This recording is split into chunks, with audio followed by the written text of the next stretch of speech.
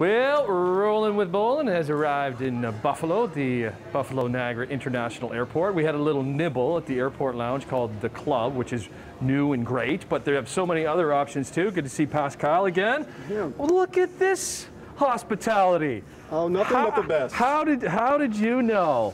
Well, here's the thing about so the food court area. So Anchor Bar is something we all know Buffalo is known for their chicken wings, right? Or so as we call them, wings. you just call them wings. There's also something across the way that any Canadian would know. That's right, Timmy H. It is the best way in. Is that what you call it? You call it Timmy H? Oh yeah, yeah we do. We just call it Timmy's. Yeah, Timmy H. Timmy H. Timmy H. How Yeah. popular is Timmy H in Buffalo? How long? No. How popular? Oh, it's extremely popular. It's like the #1 coffee chain that you'll find in Western New York. But it's for any Canadian coming across and into the airport, being able to see Timmy's here and being able to get that coffee that they always know. Familiar taste. Okay. Yeah. Oh my goodness, Penny! Oh, look at that. Penny, thank you so much. Can't get you anything No, we're else great. right now. That's All right, awesome. enjoy. Thank you, Penny. So Keith just went around the corner quickly because there is additions coming to the food court. That's right. So during COVID, we also took the opportunity to really upgrade our food court area. Okay.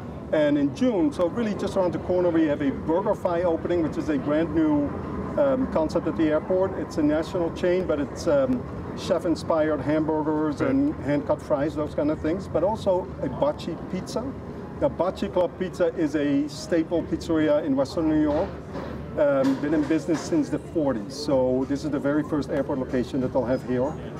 So it's something familiar, just like the Tim Hortons is and the chicken. How important is that to the experience for your passengers, your customers? Food is one of the most important things for people to do, because usually people have time to spare at the airport. They always show up too early, which is okay because we make sure we entertain them. Okay, so we're coming up, I got a flight to Orlando coming up. We want to kind of maybe show something really neat by getting some exclusive access. Could we possibly do that? I think we can. Okay, we're going to work with Pascal on that. I never like to fly in an empty stomach, so look at the size of these things. Come back to the Buffalo Niagara International Airport on Morning Live.